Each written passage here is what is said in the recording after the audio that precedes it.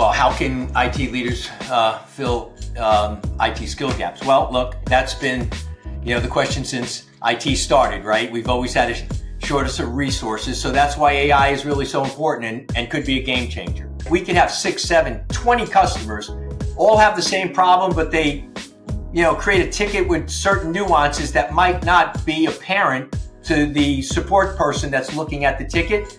But through AI, they look at those tickets and they can immediately see the pattern that those tickets represent, and it could surface the solution that we're looking for to solve that customer's problem. We're also seeing AI address a lot of the, what we would call configuration issues that we see sometimes we release a new product, right? It immediately identifies some environmental things that we should configure or adjust so we have maximum performance. Basically, we're looking at these AIs as experts within the core systems and bringing that information up and collating it, bringing it together, and really creating a view of everything, right? The Uber view of that information across the entire company. So we're looking at AI really as a mining tool that's going to surface information that before we weren't able to connect the dots on, right? And this is going to accelerate the way we can connect dots and make decisions much faster, right? So that's really where we see it outside of IT having a tremendous impact on, our internal customers and obviously the way we can conduct our business. But when you think of AI right now, you really have to think about a child in its infancy. It's learning, it's getting there, and it will have potential to do great things once it has learned what it needs to learn in order to be, something relevant in IT and the rest of our business.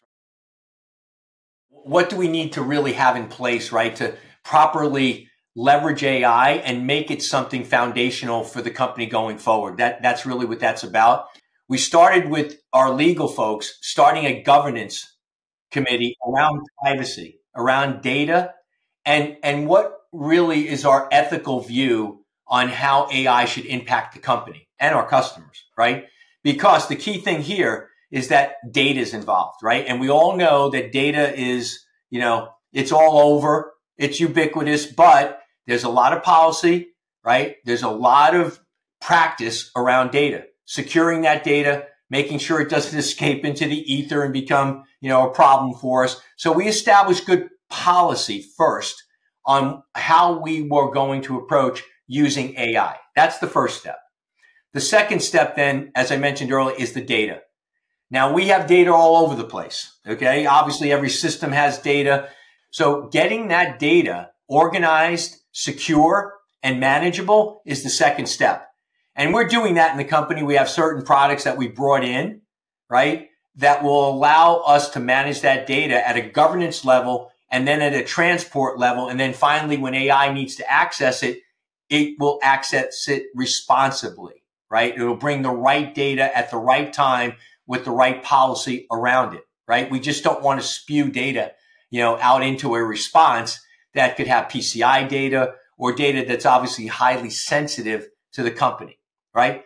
So it's important to establish the right governance, right practices, and getting your data organized so that, the intern is able to learn and become that functional employee that we all hope to have when AI is mature and accessible to everyone. Now, the other thing I absolutely tell our employees is that, look, no matter what job you're in, you need to understand how you stay relevant in that position, how you evolve yourself. And I am optimistic that AI will, mature certain positions for sure, but it will create new jobs. And what I'm telling my people is that we've established, again, the right governance and ethical view of how we want to use AI.